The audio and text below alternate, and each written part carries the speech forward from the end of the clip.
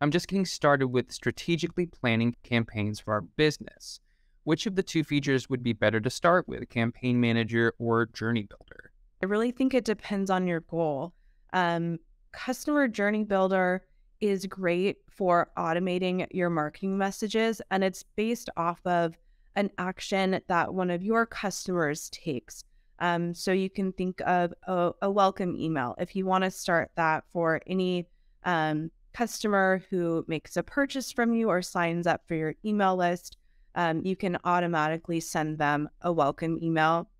Or maybe you want to trigger an abandoned cart email if someone put something in their shopping cart, but they haven't quite pulled the plug yet. You can go ahead and automatically send them an email to follow up to complete their purchase. So those are some of the use cases for Customer Journey Builder. Highly recommend that tool. It's really great for taking work off of your plate and freeing you up to do other things that you love. With Campaign Manager, I would say the use case here is more for strategically planning out your campaigns, like you mentioned. So if you know you have a Valentine's Day sale or promotion coming up and you want to make sure you stay on top of it and are sending out emails to help you reach your specific business objectives, I would say give Campaign Manager a try. Leverage the tasks and events to help you visualize everything you need to do to keep your campaign on track and make it successful. You can even start drafting your emails, even if you don't have the final content or know exactly what you want to put in those emails quite yet.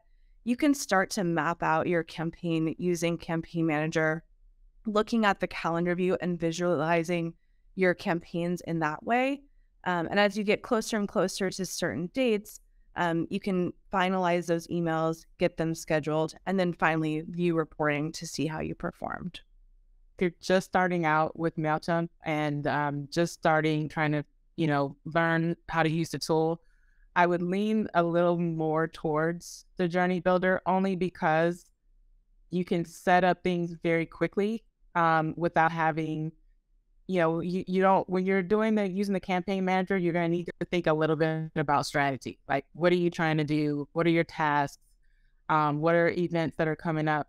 The welcome, and if you're sending campaigns, you want, if someone forwards that email or gets, someone else to sign up for your list, you want them to get that instant welcome email back.